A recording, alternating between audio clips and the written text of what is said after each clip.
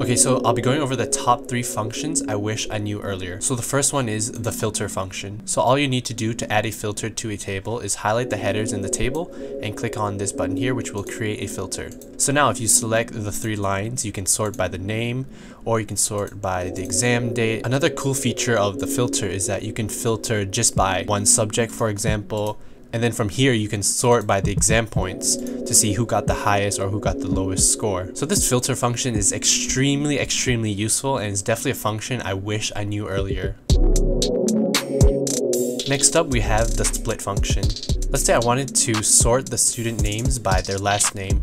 However, if I do that, it would only sort it by its first name. So what I need to do is first split the student's name into a first name and second name. So there's 2 ways to do this. So the first is to add a new column to the right, highlight the student's name, go to data, and then click on split text to columns. And now you have this little separator pop up. So what you want to do is select space because that's what separates the first name from the last name.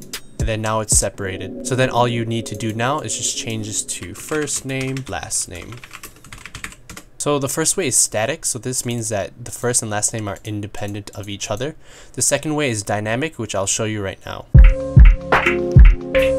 So to split the names the second way, first add 2 columns to the right, then enter the function split, select the cell, then enter where you want to separate the cell by, which is the space.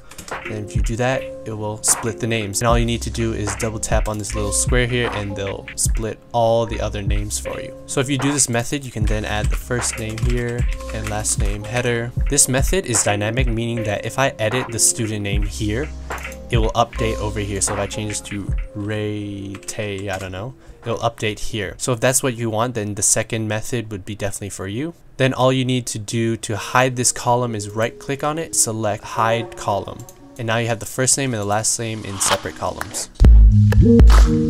Okay, so the last function I wish I knew earlier is definitely how to highlight rows, or in other words, conditional formatting. So let's say I have this list here and I want to see who has failed and who has passed their exam, assuming that to pass they would need to get above 60. So right now it's kind of visually hard to see who passed and who didn't pass. So one way to do this is using conditional formatting. So what you want to do first is highlight the entire table, go to format and click on conditional formatting. Then come over here and then select custom formula. So first I want to add if the exam point, which is first you put in F2, cell F2, if it's above or equal to 60, then it'll color it green. So right now it's not working properly because what you need to do is add a $sign in front of the F.